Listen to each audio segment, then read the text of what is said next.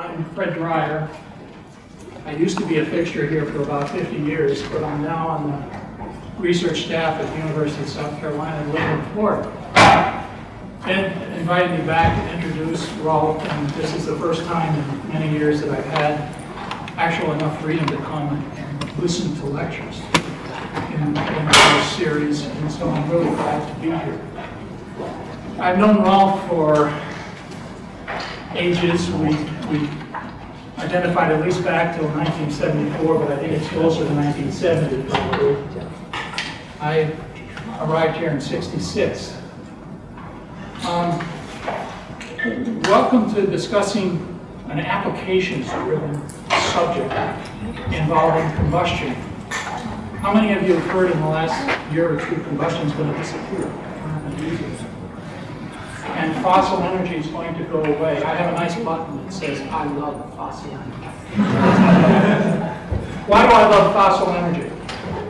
It's because if I improve the efficiency of fossil burning systems today, I can, in the next 2 to 3 decades, reduce carbon emissions by as much as 30%. And that's larger than the reduction I can get by instituting biofuels over that period. Why? Because there's a distribution system for the energy itself. There is a developed industry which has inertia, but we've got to push it towards these things. So what I want to express today is my interest in applications-driven fundamental science. That's a really important issue. Not science that's going to make a difference in 2100. But science that's going to make a difference in the next 10, 15 years that's going to get us. So don't think fossil energy is going to disappear. It's going to be the way we raise the living standards globally. It's the only way we can raise the living standards globally. So I'm glad to see you interested in this subject. You can't have a better person to discuss the fundamentals in engines. He has a long career in this subject. He's remained a mainstay piece in this area, even as he's retired in the last year from Wisconsin, and is still operating within the context of his company.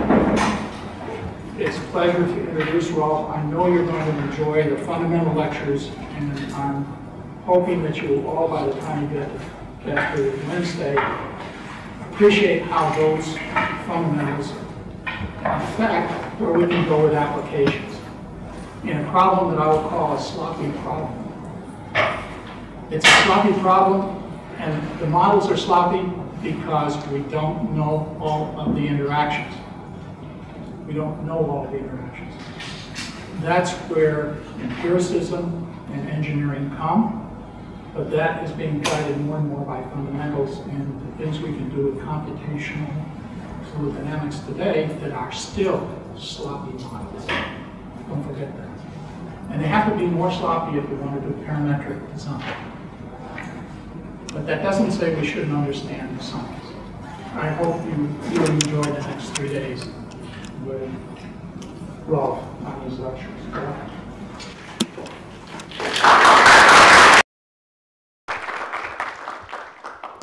Thank you very much, Fred. As you mentioned, we've known each other for many, many years, so I'm not sure that I've ever given a course to you before, but so this is actually a 2-part course. I'm giving the first 3 days, and then my colleague, Professor Kalgati, will be talking the last 2 days. And his interest these days, having worked at Saudi Aramco and just retired from Saudi Aramco, is really the role that fuels are going to play in the future, and are there other alternatives? So, for example, he just published a paper that I'm sure he's going to mention a lot in his talk. Is the internal combustion engine dead? And I'll leave him to answer that question, but I'll give my answer during this presentation, which is no.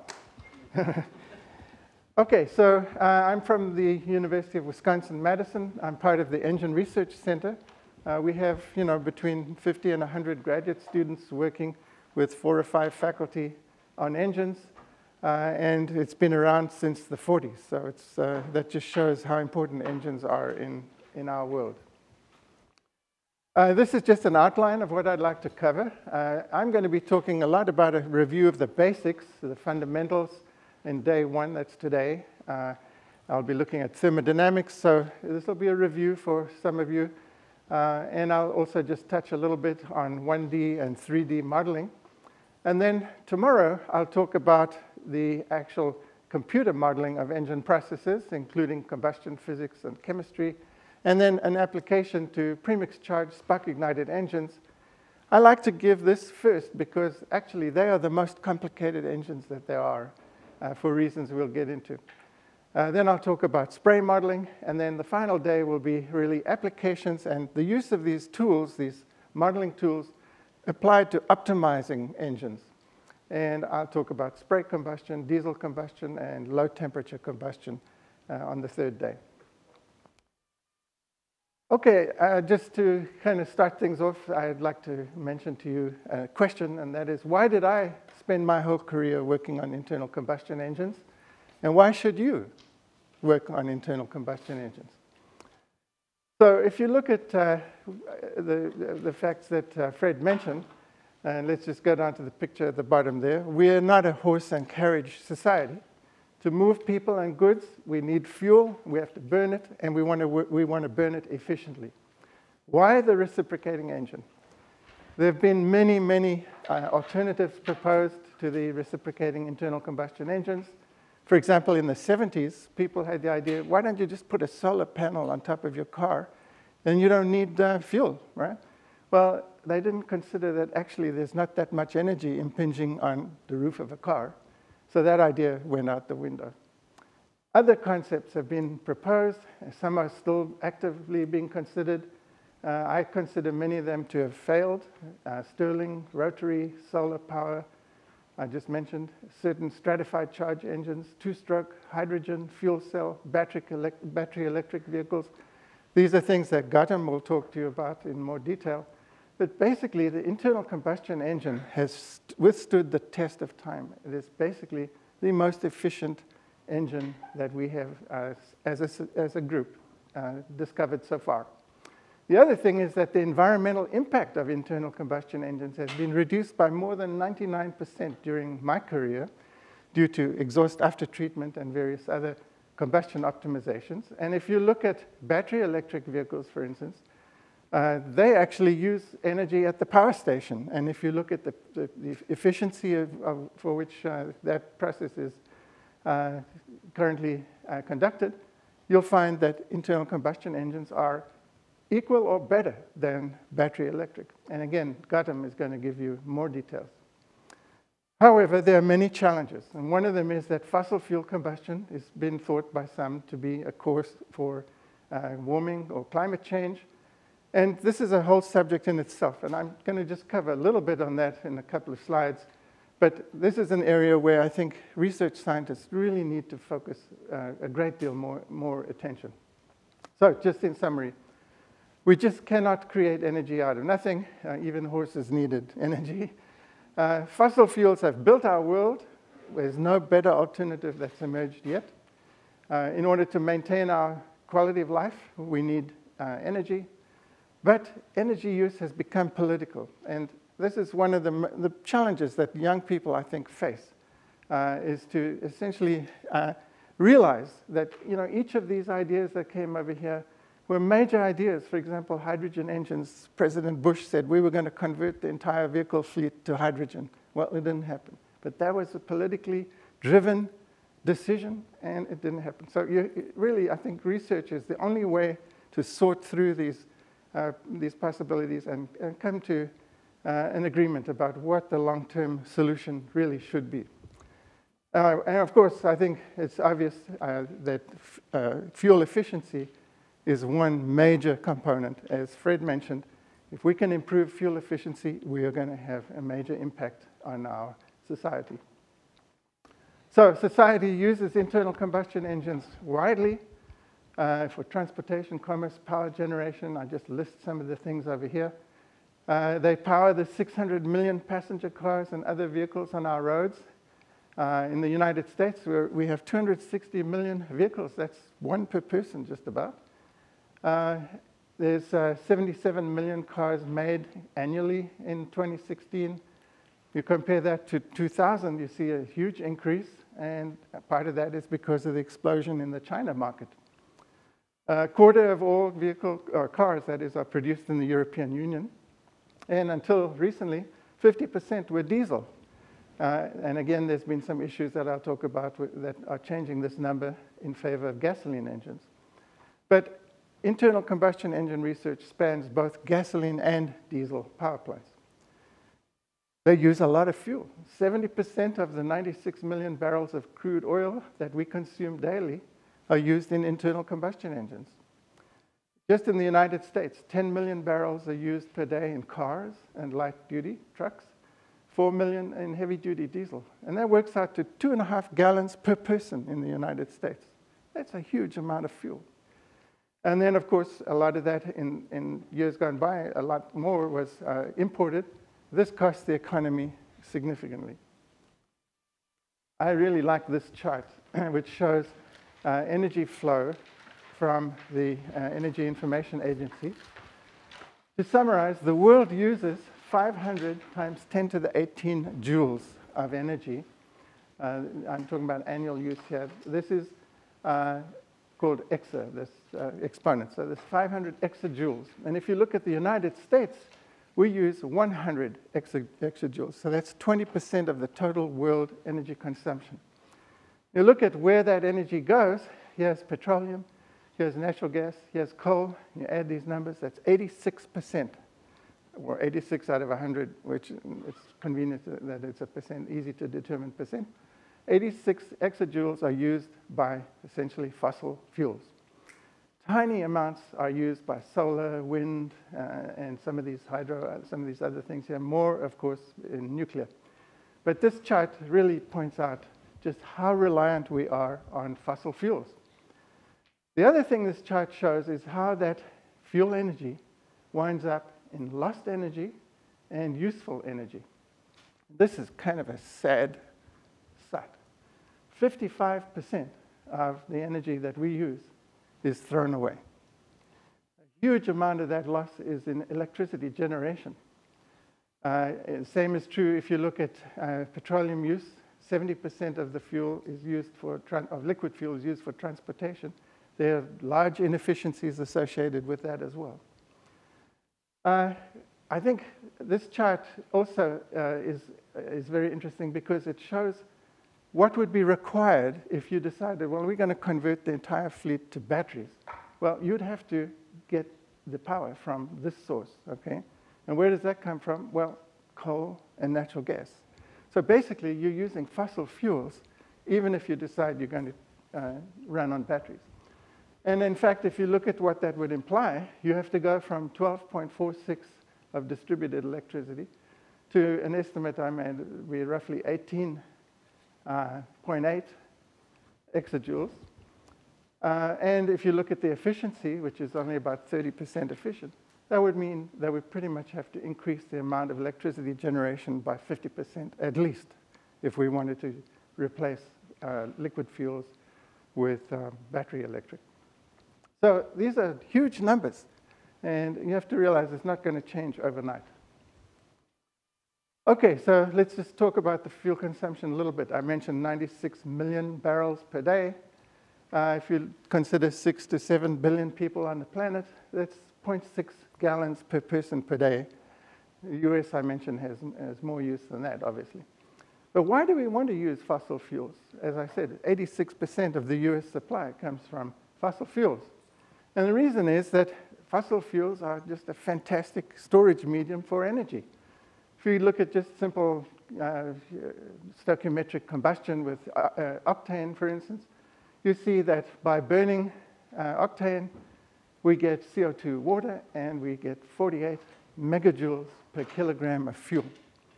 Well, how much is that? Well, the kinetic energy of a 1,000-kilogram car traveling at 60 miles per hour turns out to be the same as the amount of energy in 10 grams of gasoline, or a third of an ounce, just about a teaspoon of gasoline.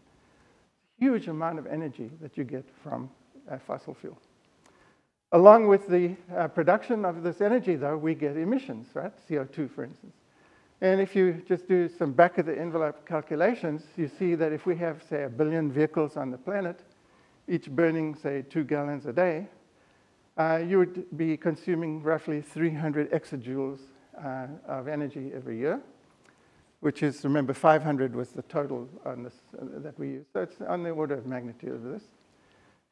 If you think of how much CO2 1 kilogram of gasoline makes, that's 3 kilograms of CO2, you wind up with the estimate that we produce 6.7 gigatons of CO2 per year. That's 6.7 times 10 to the 12 kilograms.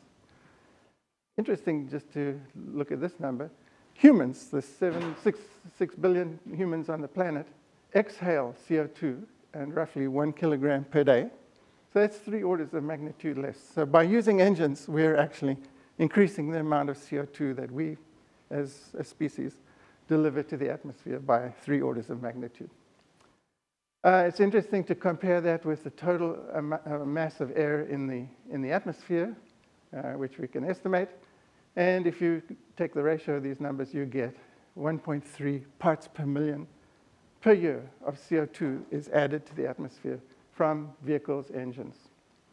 It turns out that this is about 25% of that is measured. There are other sources of CO2, agriculture, building, concrete, and so on. So it's a very complicated problem. Some interesting facts about CO2, I just thought I'd mention just for a second. You know, you have to realize the amount of carbon, hydrogen, oxygen on this planet is fixed.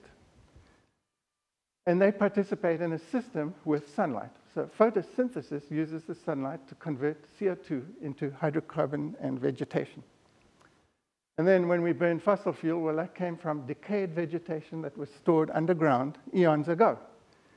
When we oxidize that fossil fuel, we are essentially converting previously stored sunlight back into CO2. It's kind of an interesting thought that it makes you realize that we're basically burning stored sunlight energy when we burn fossil fuel. If you look at the energy budget, there's some references at the end of the presentation that you can look at, and they're identified in boxes here. According to this reference, the sun's radiation reaches our atmosphere, upper atmosphere, about 1.4 megawatt per square meter. That would be directly above the equator, of which 70% reaches the ground on a clear day, and 30% is scattered back into space, depending on cloud cover and so on. But if you average that over the entire Earth, accounting for nighttime, surface curvature, and so on, you get that this number drops down to about 175 watts per square meter. So with a relatively efficient solar panel, maybe you can light a light bulb, right? 100-watt light bulb with 1 square meter. If you take that number and just average it over the circumference or the surface area of the Earth, you see that the total sun power that's available is 89,000 terawatts, or 90 petawatts. If you convert the joules, the 500 exajoules to annual rate, you find that man is using 15.8 terawatts. So the ratio of these two is 0.017%. More energy comes from the sun in 1.5 hours than we use in a year of consumption. So the sun is just an amazing source of energy. I tend to forget these numbers. Some facts about CO2. If I just look at combustion of, say, methane, which you see has 4 CH bonds, burning in oxygen with 2 O bonds, producing CO2 and 2 H2Os. Looking at the bond energies, you can see that most of the energy release comes from, during the rearrangement of these bonds, comes from O2 being converted into CO2.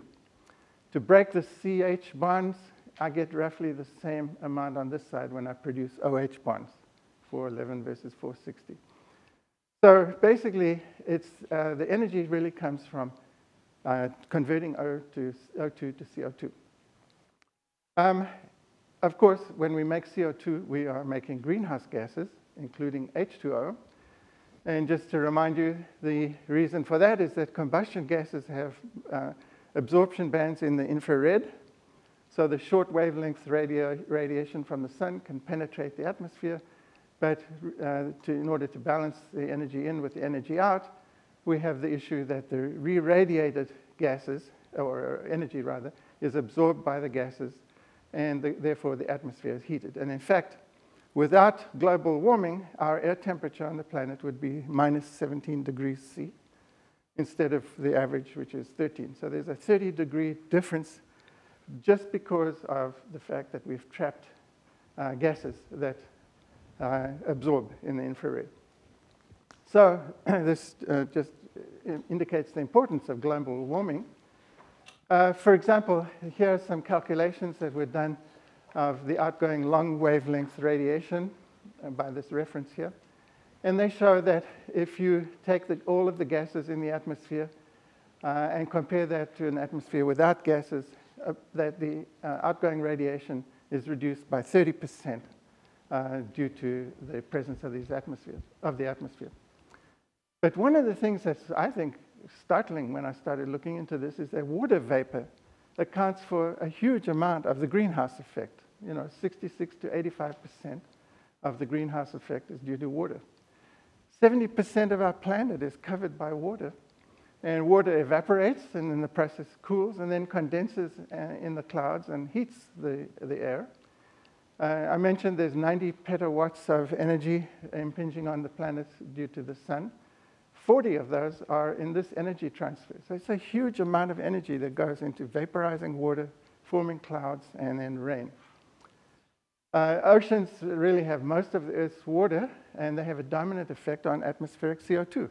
For example, at the equator, CO2 actually is liberated from the ocean because the ocean temperatures are warmer, whereas at the poles, CO2 is absorbed into the oceans. They're very complicated.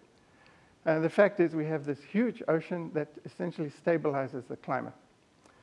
And the fact that water plays such a big role is emphasized in a very recent paper from Princeton, actually, where they point out the uncertainty in climate models can really be traced back to the understanding of cloud physics. It's a really unsolved problem. So I just want to mention that, when people talk about the effect of CO2 on the climate, they really are glossing over a very, very complicated problem. If you take a look at just Wikipedia, you'll see some incredible numbers. The energy stored in the gases in our atmosphere is 150,000 exajoules compared to the 500 exajoules that we use.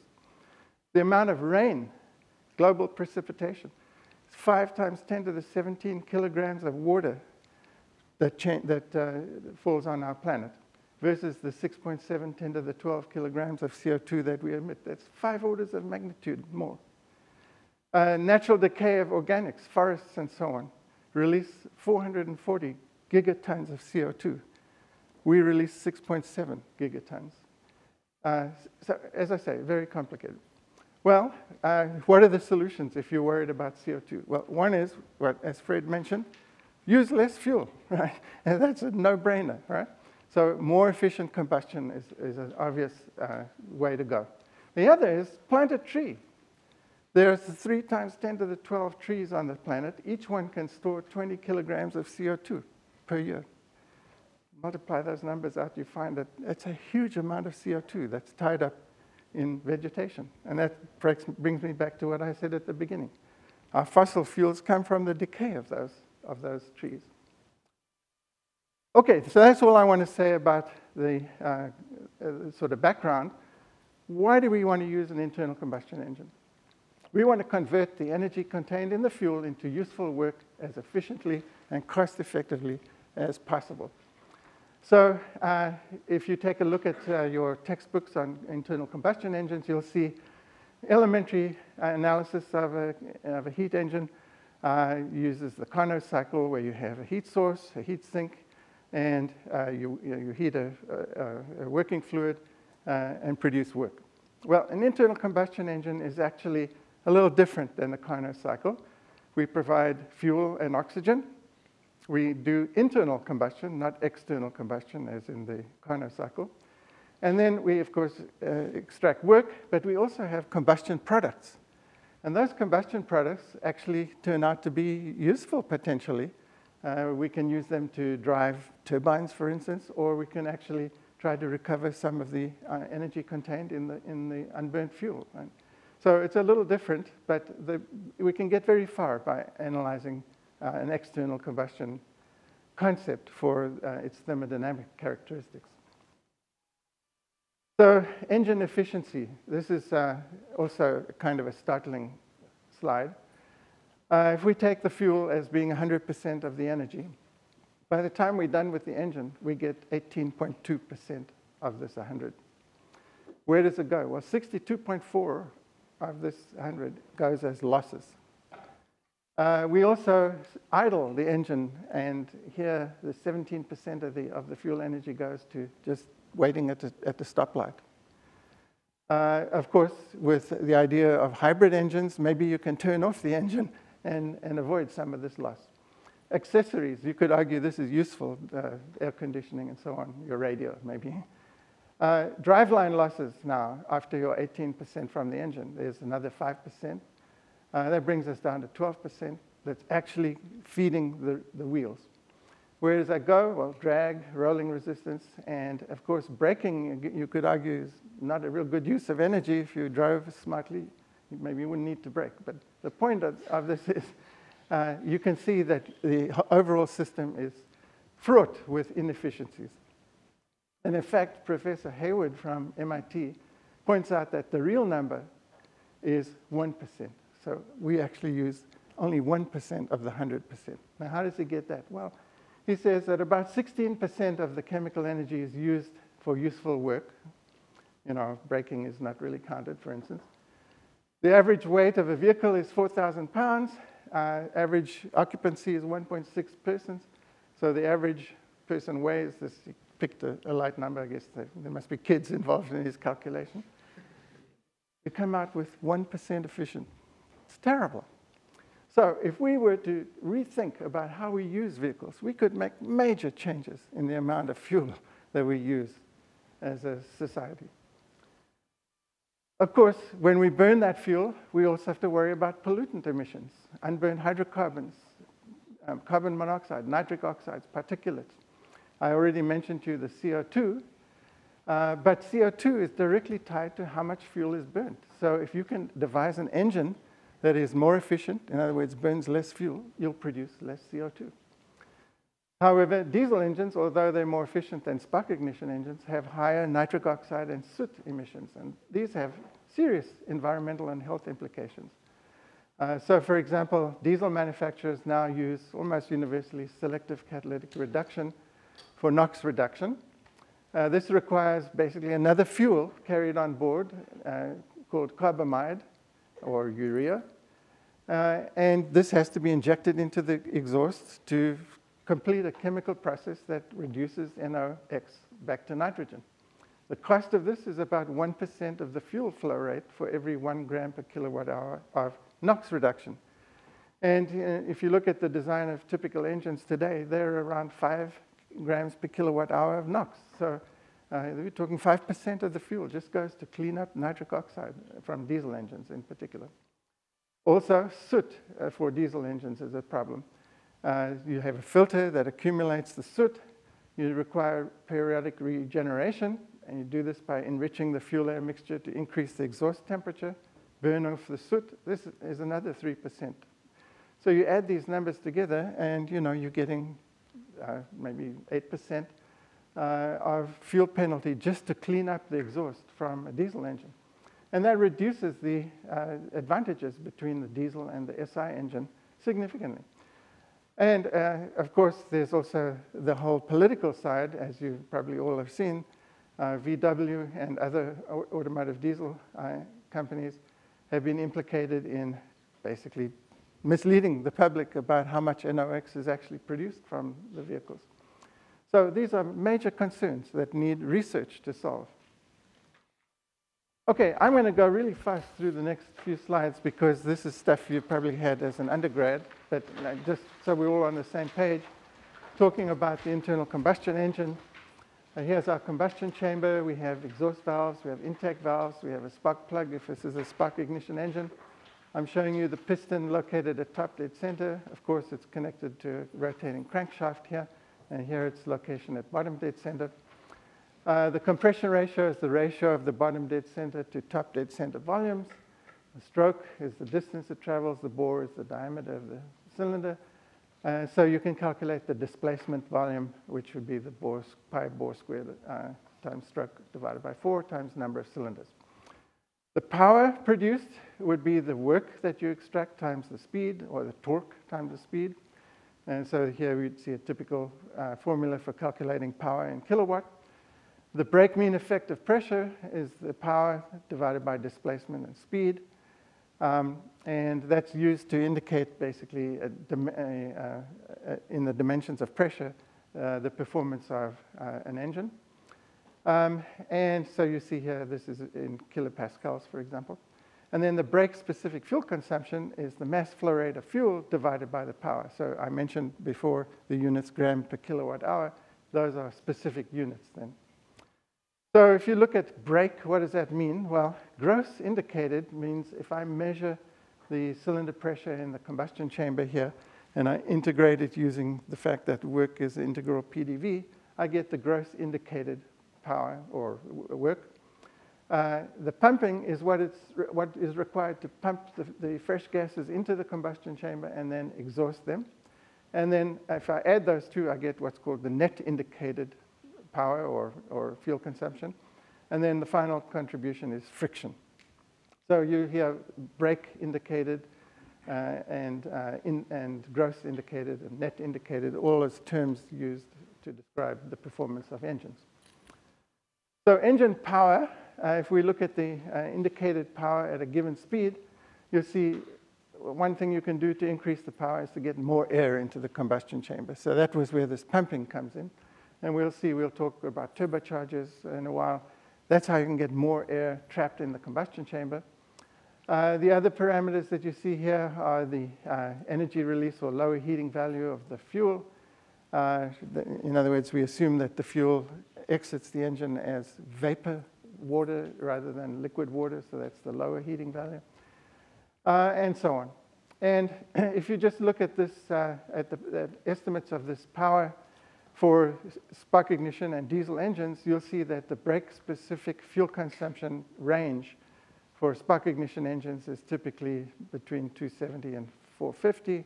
For diesel, 200 to 360 roughly. So you can easily figure out an efficiency knowing these numbers by using our 46 megajoules per kilogram that we estimated for octane before. And if I choose this 200 number here, I see that the fuel conversion efficiency for, say, a diesel is between 40 and 50%, which is actually pretty good when you consider that nationwide for coal power plants and so on, the efficiency is estimated to be around 34%. So diesel engines are very efficient, actually. However, if you look at this engine over here, this is a state-of-the-art GE 500 megawatt combined cycle gas turbine. They are roughly at 60%. So there's room still to improve engines to get up to this type of efficiency. And we'll talk a little bit later as how to, some ideas on how to do that. Okay, here again is stuff you had in your undergraduate. People say an engine operates by sucking in air, squeezing it, bang, that's the combustion, and then blowing it out, okay? So basically, the intake process, you basically take in the air. Here's the volume of the combustion chamber going from top dead center to bottom dead center. Then I compress it, and then I do combustion, and then I expand or compress, transferring work to the crankshaft. And then finally, I do my exhaust process that brings me back to top dead center. So this loop down here from 1 to 4 is the pumping loop, and the gross part of the work, the indicated work, would be the area under this part of the curve here, going from bottom dead center to top dead center and back. So that's basic equations that are used by people who make cylinder pressure measurement, for instance, and we'll talk about that.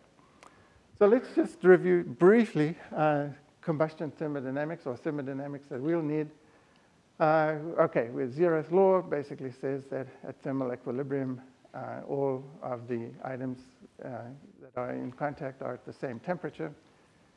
The first law, this one we'll use a lot.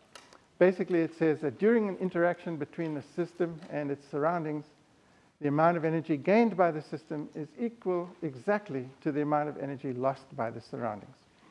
So if you look at this system over here, we're adding energy from the surroundings and we're rejecting energy to the surroundings. Those two must be the same.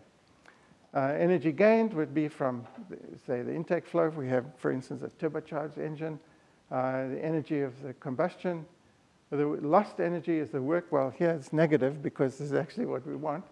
And then the heat loss to the cylinder walls and so on due to heat transfer and friction. So that's our first law, and we'll use that a lot. The second law is also very useful because we can use that to actually compare the performance of combustion devices. We introduce a quantity called entropy, which is related to the amount of heat crossing the surfaces of our system divided by the temperature, plus an irreversible part due to losses that are basically unrecoverable. And so the second law basically says that there's only one limit in which this inequality, the equality holds here, and that would be if you had a reversible process. And if you have, at the same time, a process where there was no heat transfer, then the entropy change would be zero, or the process would be isentropic. So we're going to use that assumption of isentropic process quite a bit when we look at the ideal engine. Anyway, to reduce irreversible losses is one of the goals, and that helps you to increase the thermal efficiency. I'm going to throw these up for a second. The equations of state, we have our ideal gas equation. Here, R is the universal constant divided by the molecular mass of the gases in the combustion chamber. Our two equations of state relating the internal energy or the enthalpy, they are related through this equation here, to the temperature changes by means of constants, the specific heats at constant volume, constant pressure. And the ratio of those two is the ratio of the specific heats, gamma. And here's how we can calculate entropy using Gibbs's equation, which relates changes in entropy to changes in internal energy and changes in pressure with the volume shown here. We can integrate this equation actually between two states by using our caloric equation of state, for example, and show that the change in entropy between two states can be related to the temperature change and pressure change, or the temperature change and volume change. So I mentioned the isentropic process. So if we have an adiabatic, there's no heat transfer, reversible, that means no irreversible losses due to friction and so on, then the entropy change during the process is zero. And that means we can use those two equations to relate pressure and temperature, or temperature and volume. And this is the set of results that we get. And these are very useful because if I measure the change in volume and I guess what gamma is here, I can actually estimate what the pressure is or what the temperature is. So that's very useful. And in fact, this just shows an example of that. Otto cycle is typically an example of a spark ignition engine process plotted on a temperature entropy diagram here. From state 1 to state 2, we do isentropic compression, so constant entropy. So I'm assuming that during compression, it's happening so fast that I can ignore any heat losses to the walls, and I have an isentropic process that's reversible. Then I add heat due to combustion, and this is a constant volume heat addition. I then expand from state 3 to 4 with my expansion stroke, again isentropically, and then I have my heat rejection. So this is a sketch, if you like, that's very useful for determining engine performance for the Otto cycle or the spark ignition engine. Diesel is basically the same. The only difference is that in the combustion process, we typically assume the pressure is constant rather than the volume. And other than that, the picture is the same. And by the way, John Haywood's books, and he has actually he just released a new edition this year, so you should take a look at that. So we can use these equations to look at some other things that are kind of interesting. So just to give an example, let's look at what's called HCCI combustion, homogeneous charge compression ignition.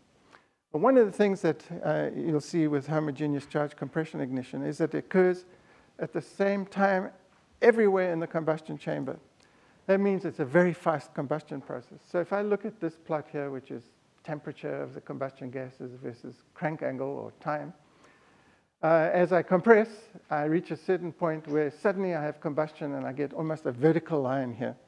The temperature increases everywhere in the combustion chamber at the same time because it all goes off with a bang. So how could I analyze this? Well, if I take a look at my first law of balance here, first thing I notice is that during the combustion process, the shaft work is 0 because the integral of PdV, the pressure work term, is 0 because the volume didn't change, right? T begin and T end is very close. So because of the fact that the shaft work is 0, I can just relate the change in energy to the amount of heat that's liberated. I can estimate the amount of heat liberated knowing the heating value of the fuel and the amount of fuel. And the energy here I get from my CV times dt. And that allows me then to estimate what the burn temperature is given the temperature at the beginning of combustion. So that's kind of a useful use of the first law just to show an example. Now, of course, in reality, we're not only interested in HCCI engines, we're interested in many different types of engines. And so you'll see in most industries widespread use of zero-dimensional models for combustion. So here's just a kind of a picture that you might think of. You have an intake, you have an exhaust, and here you have a combustion chamber. It has a changing volume with crank angle or time due to compression of the piston. And you can measure the cylinder pressure. I'll talk later about why we don't need to make measurements of pressure everywhere in the combustion chamber, but for now we just make a measure of pressure. And we plot that, pressure versus crank angle, and here's the plot that we get. Well, we can analyze that to determine more about the combustion process by using the first law again.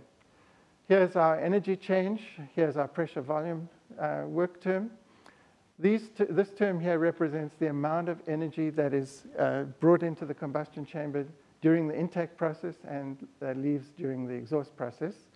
So we're measuring that with mass flow rate of those fuel oxidizer and the enthalpy that they carry. And on the right-hand side, we have the heat loss term, which is basically the difference between the combustion energy release and the losses due to heat transfer, for instance. So if I use the ideal gas equation, I can eliminate T here and relate it to pressure and volume. And I get that the net heat release is given by this equation. I measured pressure. I know the volume change versus time from knowing the piston position as a function of time. So I can basically calculate the net heat loss. And you'll see in the literature people plotting plots like this, heat release rate versus crank angle, derived from this equation, which is measured pressure data, like it's showing here.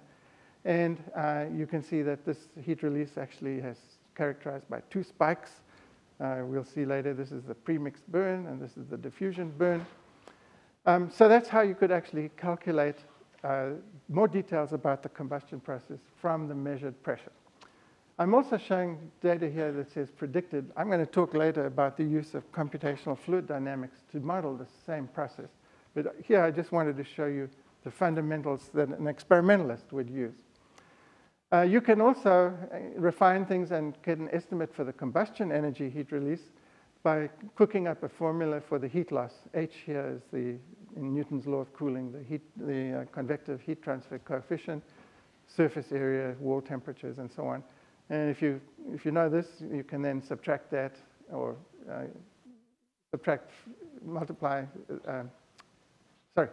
solve for the combustion energy release. But that's typically not done because you have to make a lot more assumptions. Okay. When we start talking about one-dimensional equations, and one of the starting points is to look at what's called the Reynolds transport equation. And basically, the example I like to give that helps you understand this, and you can think of where I'm headed here as I've got this turbocharger that's supplying oxygen or air to my combustion chamber. But in this example, I have a bottle of fire extinguisher material, CO2, and I've connected a balloon to the mouth of the vessel through a valve here. And I want to know how this balloon fills up with time. So the first thing is I have to note that this gray region here is all of the CO2 that was originally in the bottle, and that's called the system.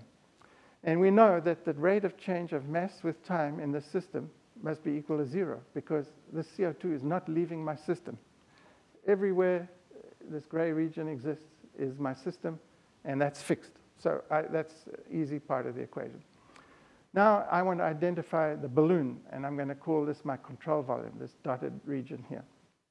Well, I want to know how that balloon changes its size, for instance. Well, the Reynolds transport equation says that the rate of change of mass in that control volume, the density times its volume, must be balanced by the rate with which mass crosses this surface here, which defines the surface of my control volume, which is the density times the velocity relative to the control volume, dotted with the component that's in the normal direction to that surface, times the area.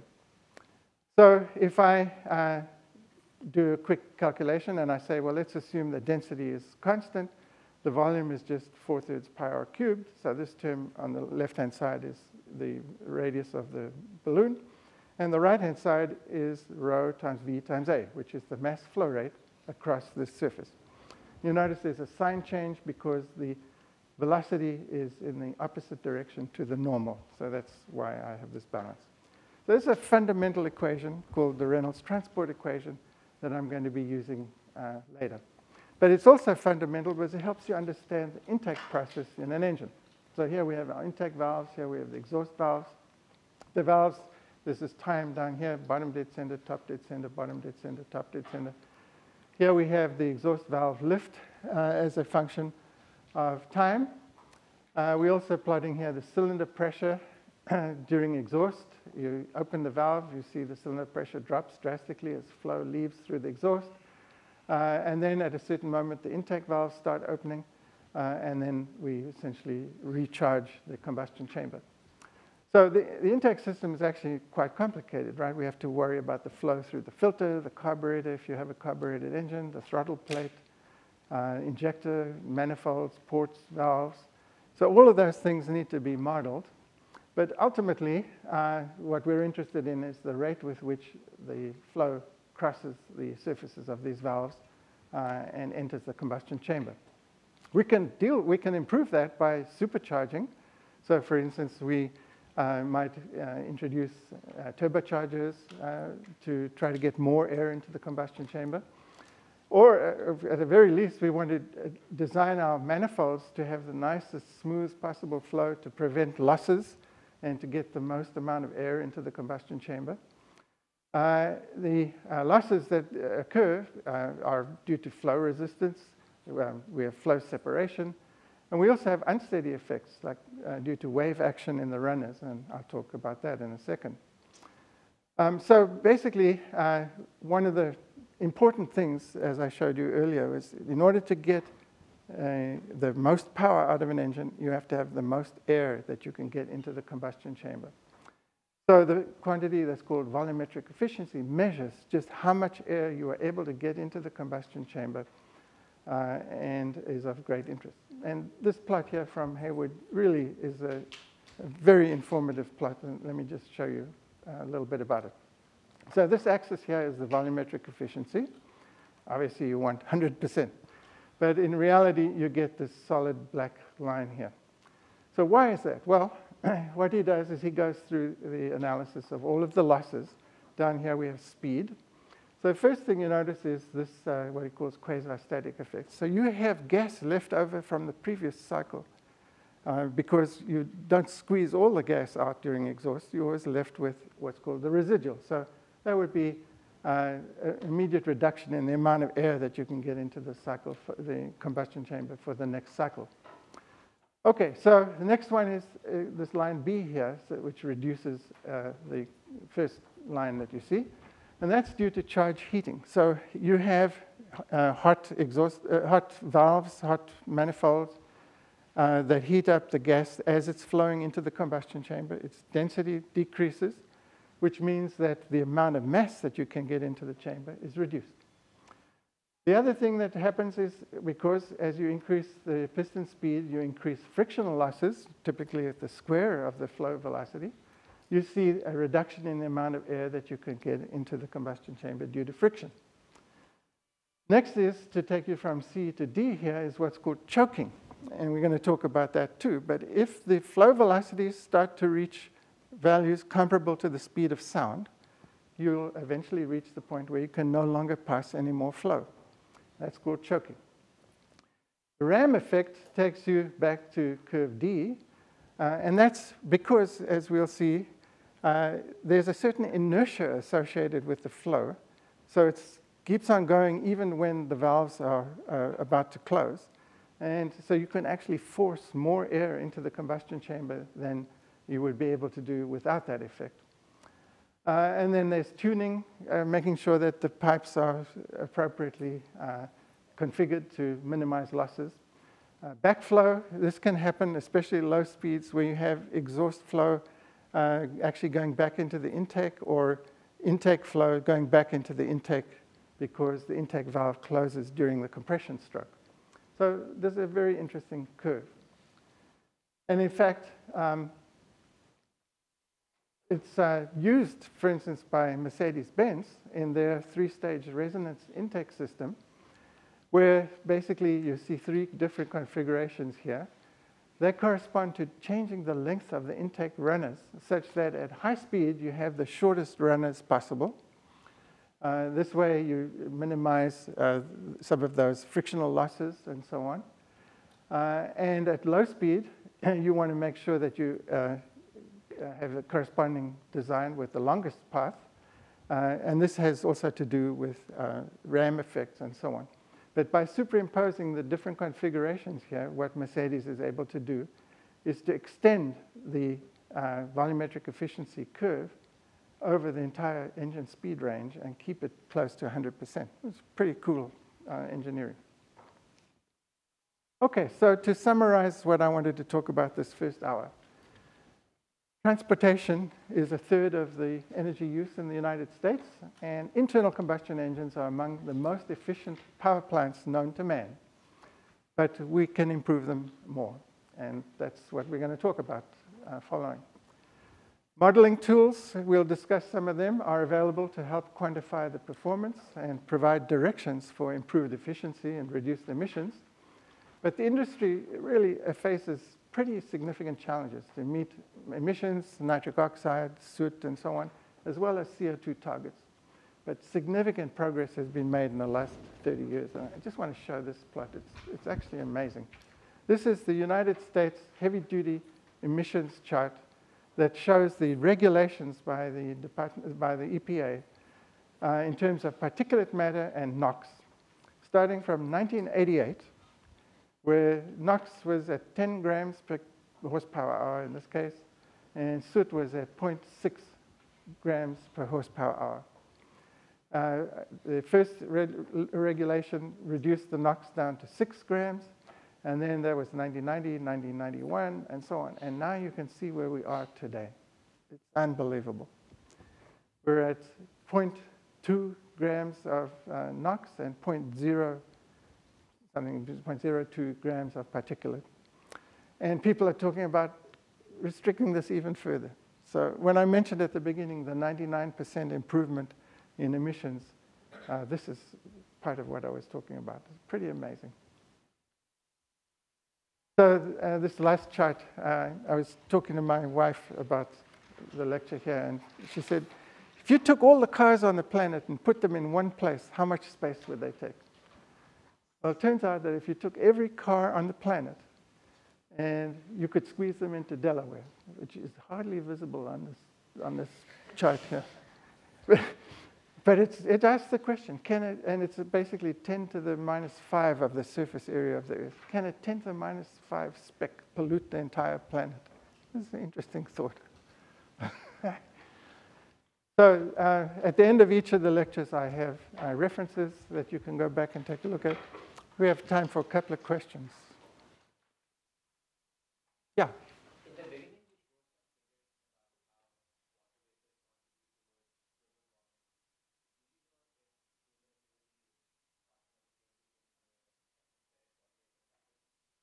That's a very good question. Are we changing the amount of evaporation from the oceans?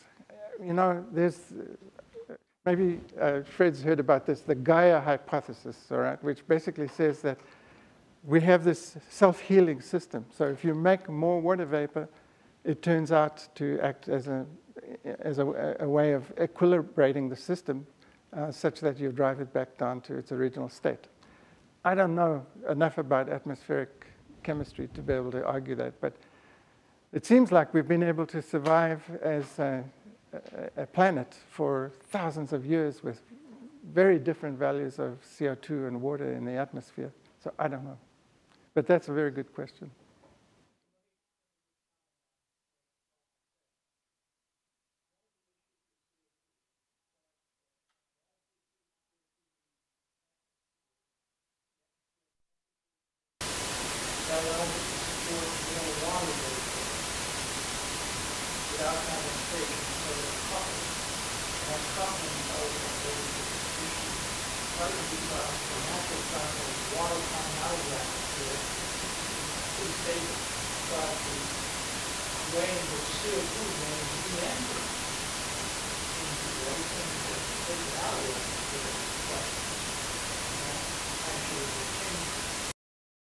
Point that's really important to think about in terms of global warming and climate change issues is everything is prediction. Prediction. Nothing has been measured on the time constants that we're looking forward in terms of global warming issues. And remember I said something about this being a sloppy problem? The atmospheric cycle is an even larger sloppy problem. Right now, there's about a 50% uncertainty in the effects of fluorinated and fluorinated species on global warming issues and particulates in the upper atmosphere on this issue. About 50% uncertainty in global warming numbers from that you haven't even thought about when you're thinking about CO2 global warming. So I believe in global warming science. I am very skeptical about the predictions. I do know that the predictions are that the best thing we can do is to reduce the number of vehicles. And vehicles are going up and increase their efficiency. Okay? But just to get back to the evaporation question, if I make more clouds, the albedo changes and I reflect more sunlight back. So, I mean, it's a very complicated problem. Very, very complicated. That was the point in that Princeton paper that I mentioned that you guys really should look at if you're interested. Nature Communications 2017. So remember what I said, when we have very complicated problems like this, when we build a model, what do we do with it? We try to test it against what we know in terms of information. Well, the information we know in terms of global warming is historical and has very different time constants than what we're trying to predict. And this has been a serious argument about it. If you're really interested in this subject, I invite you to look at the website of LAM, L-A-M, here at Princeton. Harvey Lamb has written a couple of very interesting papers on this issue that I think would be stimulating. Okay, we should probably see. So we convene in 15 minutes.